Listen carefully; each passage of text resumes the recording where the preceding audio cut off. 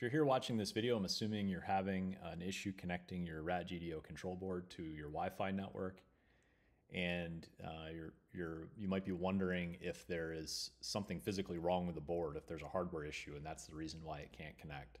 So in this video, I'm going to show you how to rule that out as being the cause for a connection issue. We're going to do that by installing and doing a full erase of the board from the ESP home installer for the ratgdo firmware. So you can choose your protocol, it doesn't matter which one you pick. Click connect. The board's connected to the computer with a USB cable, of course, so we're going to connect to that port. Click install. And this part's important. You want to make sure you erase the device. So we're going to click next and then install. And this will take a minute or so. So what's happening when we erase is it's removing any previously entered SSID Wi-Fi names or passwords, so that we're starting with a clean slate. So we're going to let this process finish. It'll take about a minute.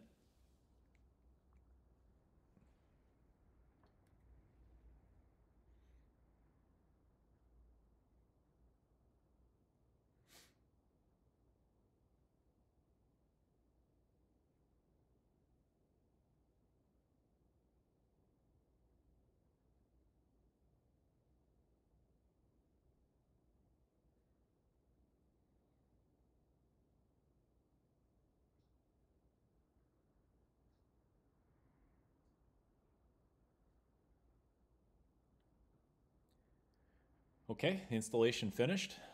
We're going to click next. And now it's scanning for networks.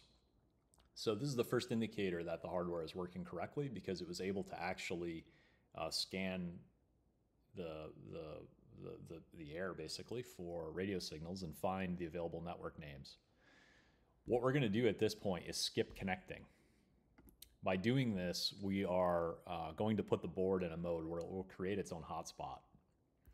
So now that we've skipped connecting to a Wi-Fi network, you can open the logs and console if you like. It'll just output some debug information. It's not really important for this video.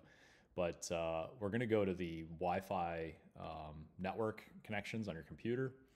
And we can see that one has popped up for ratgdo v25i. And then there's some random numbers which are assigned.